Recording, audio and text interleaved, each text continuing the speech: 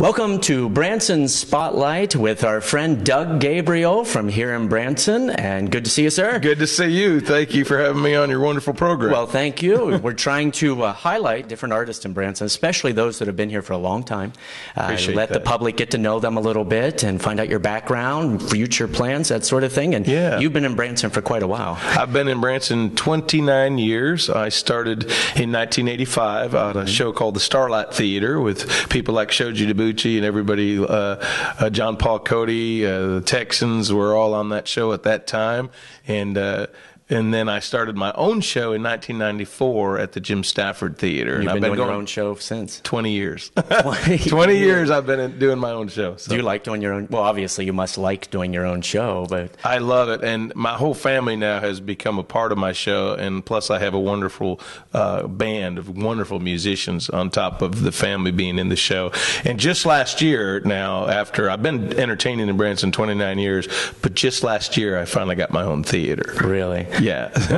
I get asked all the time because I perform at the Showboat, and I get asked, have you ever thought of doing your own show? I say, no, thank you.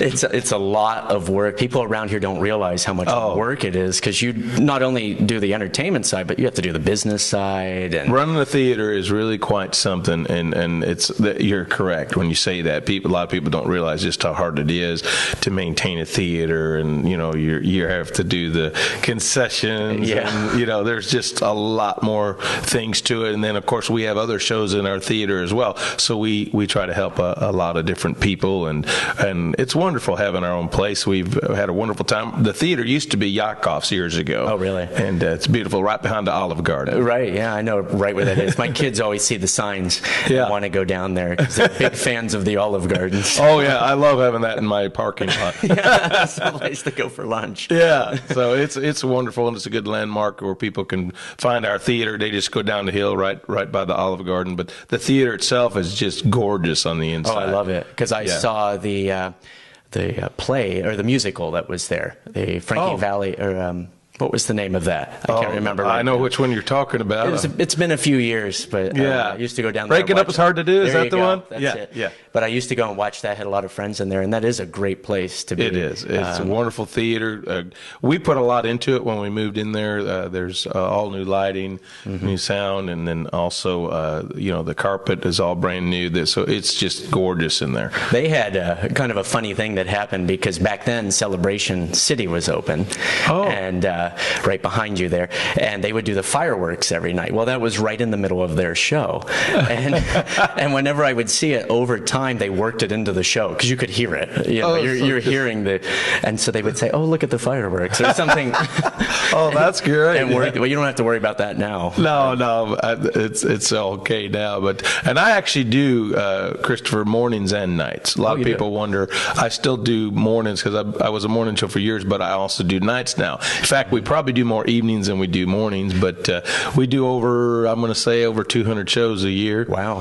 What time's the morning show? 10 a.m. and then 8 at night. Is that a challenge, getting the people, because you probably get a lot of coaches? Right. That's why we still do our mornings, because I've always had a strong coach following, and reason being is we change our show yearly, so we've had loyal customers that stay with us year after year. Right. But is it a challenge with them in the morning? Because I know we do a late night show. Our crew starts at 8.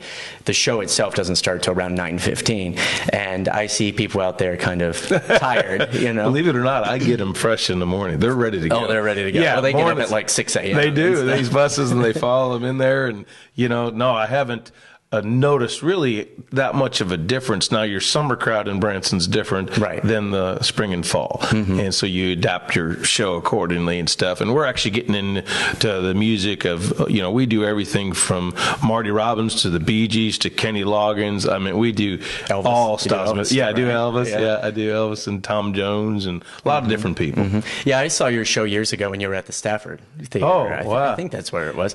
And I remember you talking about about your Elvis belt buckle, right? Oh, yeah. I was given this belt. I still wear that belt to this day. In fact, the lady that brought me to the town gave me it, and it's the designer of that belt was a famous designer by the name of Nudie, which Nudie made some of Elvis's stuff. So this belt is quite valuable, and I'm really honored that she gave it to me.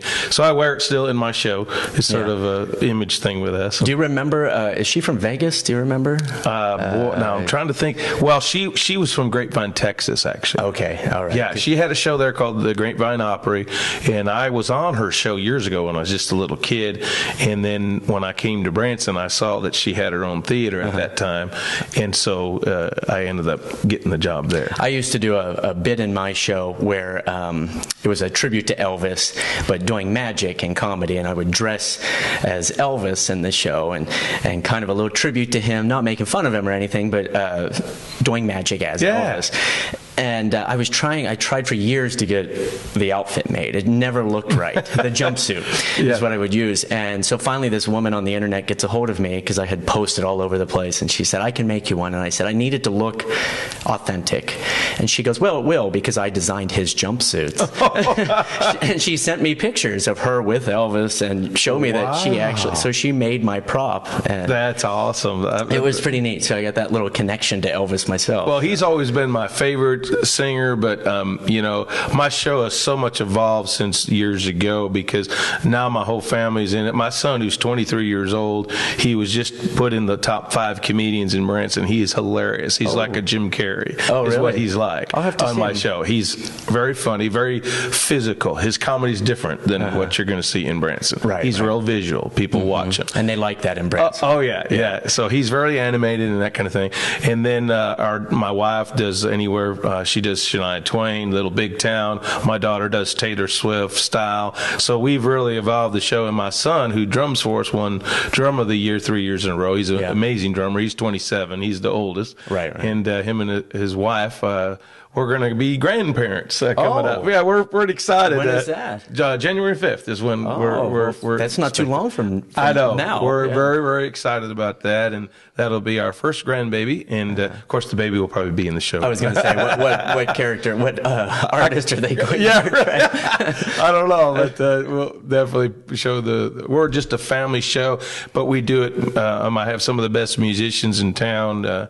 Dino Strunk on the guitar, J.T. Lynn on piano, Scott Lancaster on bass, and of course my son drums, and so it's a big variety show, and we try to do a little bit of everything and cover all age groups. I like that you do the Taylor Swift, and all that, Shake It Up and all that sort of stuff. So people love that. I mean, particularly the young kids that come to town. Oh yeah, I have twins. You do? Yeah, I do.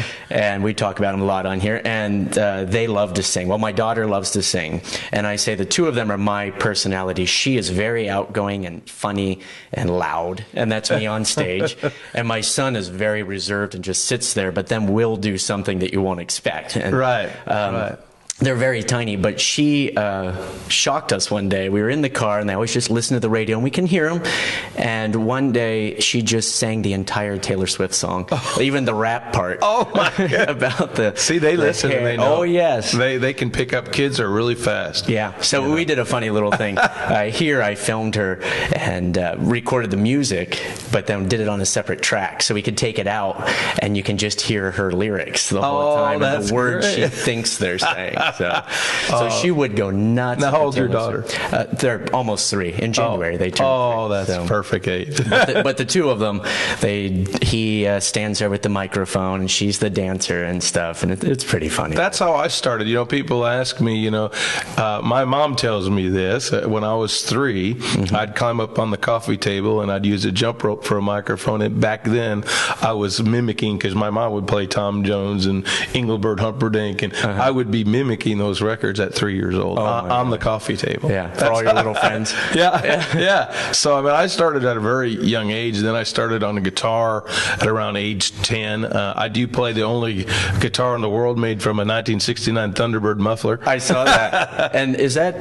Don't you have one of them in the Ripley's? Yeah, I do.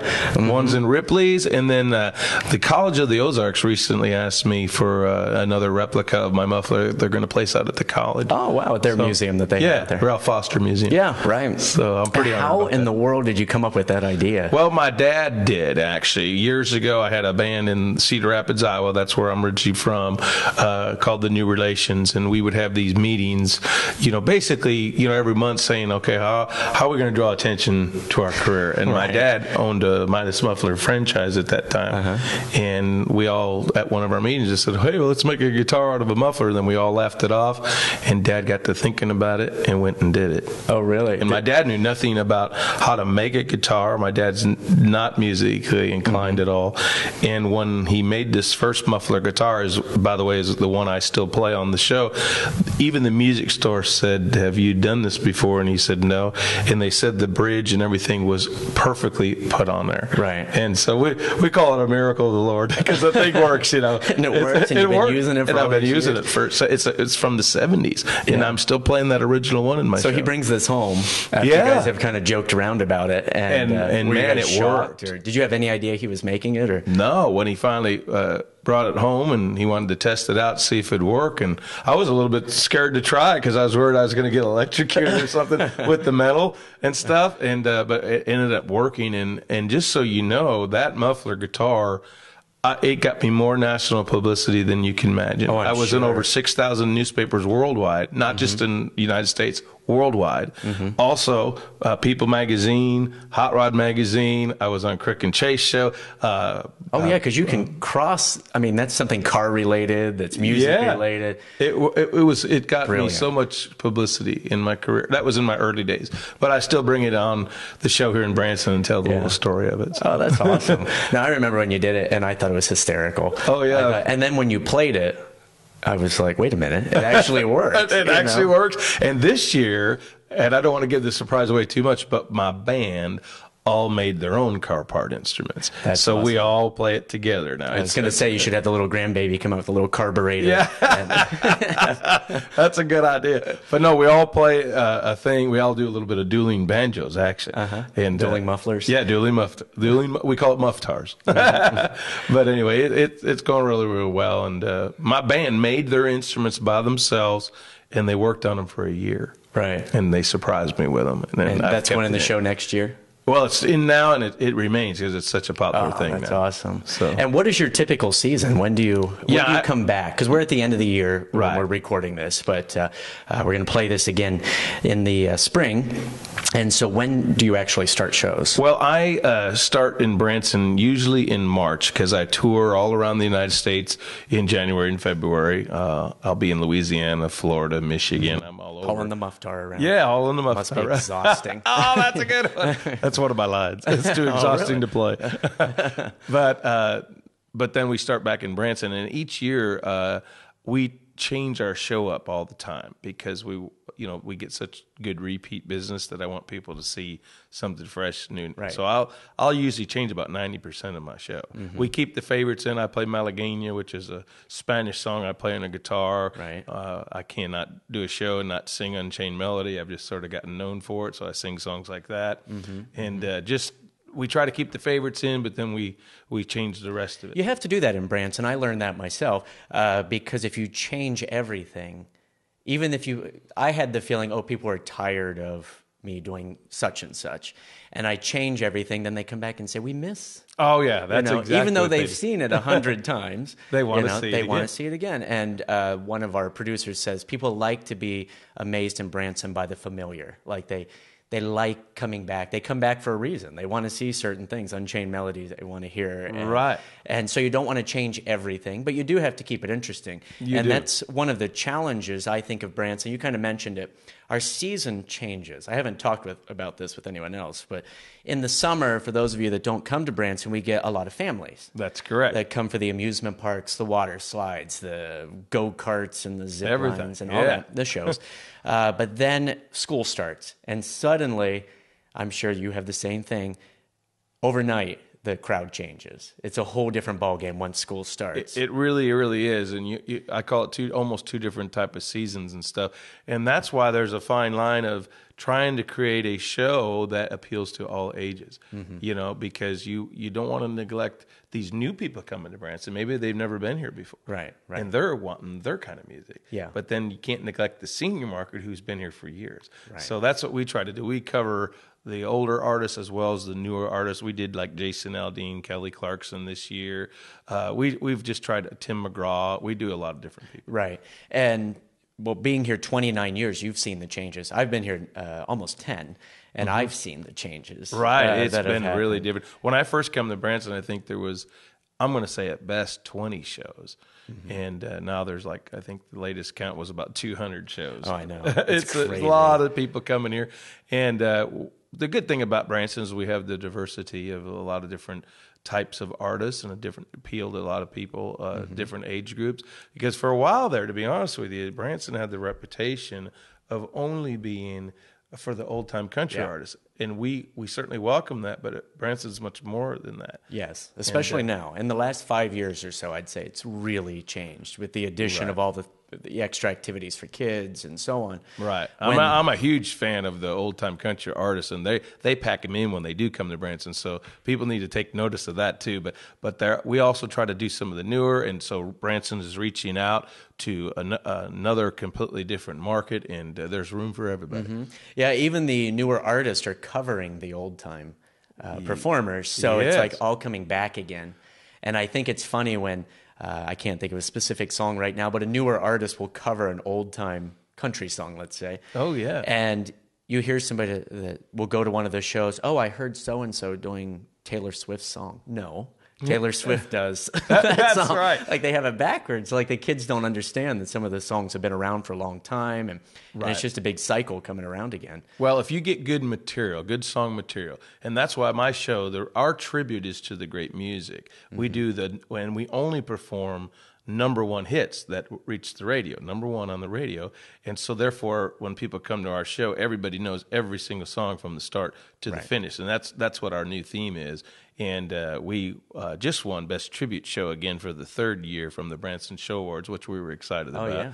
And so we try to keep it fresh, new, and we're doing some of the newer artists we've done is this year it was like James Taylor, Barry Manilow, getting into that, the baby boomer. Because as our the demographic that comes here, you have to keep moving it up a little bit because the people now that are coming to Branson, the retired folks, well, they grew up in the 60s and the 70s. So you have to keep adjusting it. That's exactly right. And that's where the smart business people are in this town that know to keep evolving. And that's what makes Branson so popular, actually, is that we truly do have something for everyone now. You want to see newer artists, like you're saying, but also we have all the different types of shows. When I first got invited here, my first response 10 years ago was, I don't do country themes. Like I thought it was all country music. Right. Like you're See, saying. that's the perception is that a lot. And we still are country music, but we're everything. Everything. Too. Yeah. And it comes down to, like in your show, good music is good music. Like it doesn't matter when it was written, who performed it. If it's entertaining music, the crowd's going to like it. That's exactly right. And you're on the showboat, which I have to say that the Hershans are just first class people all the way, and really they have really kept Branson on the cutting edge with Silver Dollar City and just everything that they've done. I have such respect for them and how they've kept Branson a clean family destination that uplifts God, family, and country. Right. And this town does that, and so we can appeal. A person can bring their kids and the grandparents, and everyone in the family is going to have a good time. That's true, and what you're saying is true, and they stay current. They added the biggest roller coaster, wooden roller coaster, or whatever. Which I'm afraid to ride. You haven't ridden it? I haven't ridden it. No, I've done everything else out there. Yeah, I got invited to ride it for the inaugural Outlaw Run, big thing and Outlaw Run. And I said, no, thank you. Are you afraid? No, I just don't like it. No, I have not been on it. My daughter rides it like crazy. Not the 3-year-old. I have an older daughter. Well, my son, who's old, he's our oldest. He's 27 now, but I always will send him on things to sort of test scout. it, and he'll tell me, you can handle this, or no, you can't handle it. He came back and says, you can't handle it. Yeah, he says it's no pretty way. intense. Oh, I just can't see it. They had a thing a few years ago, real quick, that was the nighttime. You could go out in the dark and ride things. Oh. And my daughter had not ridden roller coasters much. She had done the small things, and I said, let's ride this. And I thought it'd be hilarious to record her. So I turned on the voice recorder on the phone, and I thought, this is going to be funny, and I wasn't forcing her to be on it. Right. So it's not like that. And so we ride it, and I record it. The next day I'm playing it, and she's there, and we're laughing, and somebody said, boy, listen to you scream, Olivia. Your voice is so high-pitched. She said, that's my dad. It scared me so bad. Oh, yeah, see, that's me. She didn't care. She wrote it again afterwards. I got off. My hair was all crazy and my eyes. And I said, that's it. I'm going to sit over here. She's like, can I go right up by myself? I'm like, go. Go ahead. Oh, no, that's funny. No, thank you. That's exactly how we are with, but I'll try certain things, and maybe one of these years I'll get enough guts to actually go on it. We'll see. Do you do any of the other things in town that have become popular, like the zip lines or anything like that? Oh, no, because I mean, they're fun, and I always recommend them for people that like that kind of thing. But because I have a height issue, that's my deal. Yeah. I really afraid of heights for some reason. I have a bad back, so that's actually my excuse. Is I don't want to be jostled around and stuff. No, you don't, and don't want to do that. But we have some good ones here in town. This town has everything. There really is everything. When I'm out and I tell people on ships or when I'm traveling like you do, and I say, come to Branson. Oh, my grandma would like it. No. You would like it. Yeah, you would like it. And that is probably the biggest misconception about this town, is that it's for retired folks. Because I would say there's equal amounts for younger kids and our retired friends. And there really, really is. And that is the problem, is the perception. And I know that there's a lot of people have been working on that. And I think it's coming around. I mean, I know that we have more theater seats than most any town. Mm-hmm. And I forget how many the it's chamber over 50,000 theater seats. It's amazing. So, and our theaters are state of the art. Right. These theaters are nice theaters. I've played a lot of nice venues, and it doesn't get really any better than what's here. Right. And so I'm proud about that. And people get a quality. And the thing that makes Branson, like for guys like us who have families, we're living in the area, it makes it nice because you can live somewhat of a family life and not be gone all the time. That was the attraction for me here. to come here, is that I didn't have to be on the road. And driving at night in a bus and all that. And you get to go home to your family. You can get your family involved in the show. Right. And people don't realize that the numbers are staggering about this town. What did we get? 7 million visitors, they say. Right, a year. And there's only 10,000 people that live in the town. That's hilarious to me.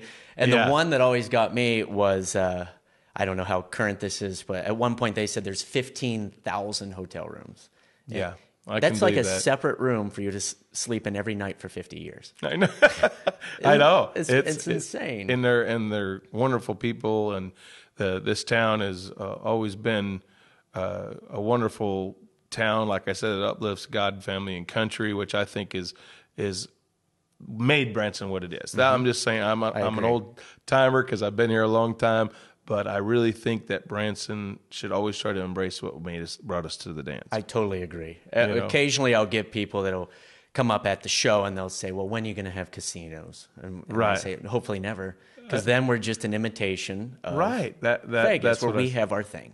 Yeah, that's the thing. I think that's different. And other nations have their thing, and this is what has built Branson. And I think if Branson continues to embrace what we have been, it's just going to get bigger and bigger as the word gets out. I totally agree. Well, let's go back and talk about your show for next year. At your theater, you have some other shows that are there now, and also will be there next year, right? Right, that's correct. Who else do you have at the theater? Well, we have Jim Owen, who wrote the song Louisiana Woman, Mississippi Man for Conway Twitty and Loretta Lynn. Jim's a good friend of mine, a very funny comedian. I mean, he nails them with that, and wrote a lot of great songs, tells a lot of great stories in his show. He does our matinee time slot. Okay. I do mornings and nights. He does 2 o'clock. And then we're having another artist next year by the name of Danny Diamond, who does a tribute to Neil Diamond, Buddy Holly does What a things coincidence! like He has the same last name. Yeah, you would think. Yeah, but he's going to be new to the area, and then also we have Barbara Fairchild, who does their Sunday morning worship service. She's at my the nicest theater. woman. I've talked to her, the sweetest person. We love her and Roy, and then also we have Jammin' for Jesus, which that's a once a month event where we bring in numerous gospel acts from all over the country, and it changes monthly. We do them only once a month, and it's always the first Sunday of every month at 2 o'clock, and those will start up in April. But that goes every month, and it's always different, and it's free. It's absolutely free. People can just come. Wow. Yeah, it's neat. And so you'll have those on your website as to who's performing. Well, Phyllis Roetruck handles the Jammin' for Jesus event, but we always try to put a big flyer out and put it on Facebook of who's all going to be there each month, and so we do try to keep up on that. But and then like they take each month we have a different cause that we try to help out through that show. And one time it was the Salvation Army, and we do others. Maybe a comedian with twins. Yeah. Fun. You could do that. Yeah, there you go. We could have the Christopher James one. Yeah, a cause. That's a cause. Trust me. Believe me, I know. Because having children, you know. Yeah. But anyway, so that it helps that, and we just love having it at the theater. We've had some wonderful gospel artists on there, and she gets people from all around the country, and she handles that because it's quite a lot of booking of people with that. Yeah, that's a lot of work. Yeah, it's a lot of work. I wouldn't want to do that. Again, really that goes back to doing your own show and all that. No, thank you. Yeah, right. Let me show up and punch in and do my thing and go home. But you, Barbara, just to be clear, is not performing at your theater. She's doing a Sunday morning worship service. That's correct. She still has her own show at the Golden Corral. And the public's welcome to come to that on Sunday morning. Oh, yeah, that's just open to the public. And, it's so funny because I got to tell you a little funny story about Barbara and her husband, Roy. See, Roy Morris and my wife, Cheryl, they've teased Barbara and I for years that at all the events they go, well, where are our pictures, or where are, so they've decided that it's an inside joke, but they keep saying that they're going to have their own show someday, and they're going to call themselves the Where Is It At Theater. No one's going to be able to find it. but anyway, they tease Barbara and Roy all the time, and this year Roy sent me over the internet. He made a fake billboard with a big picture of him and my wife, and then Barbara Fairchild and I were down here real small. Oh, that's awesome. It was funny. He's funny, but we have a good time. Oh, that's a great name for a theater. Where's that theater? I always wanted to open a restaurant called I Don't Care. It's up to you. It's up to you. I have a friend. They had a little country band, and I used to help with it in Ohio, kind of book bands and things like that. Never again. It's a lot of work. That's real work. And the name of their band was Free Beer. And so up on the sign, tonight, free beer. And so everyone would come in. Oh, wow. That pack out the place. Right. And they didn't get it for false advertisement. No, that was the name of the group. So a restaurant called I Don't Care and the Nowhere Theater. The Nowhere. That's funny. Yeah. That would be perfect. Oh, yeah. Well, shows next year. You're going to be still doing the morning show. You'll be doing the evening show. Lots of stuff going on at your theater there behind the Olive Garden. So go have your breadsticks and your they can eat right there and come on down for the show. And be ready to cheer and yell for all the number one hits there. That's exactly right. Show. And we'll put the website down below where you can get tickets and more information about Doug and the other shows that they have there. And thank you for coming out to talk. And thank you for what you're doing for Branson. This is really good. Thank you very much. I appreciate that. And we'll see you next week on Branson Spotlight. Bye-bye.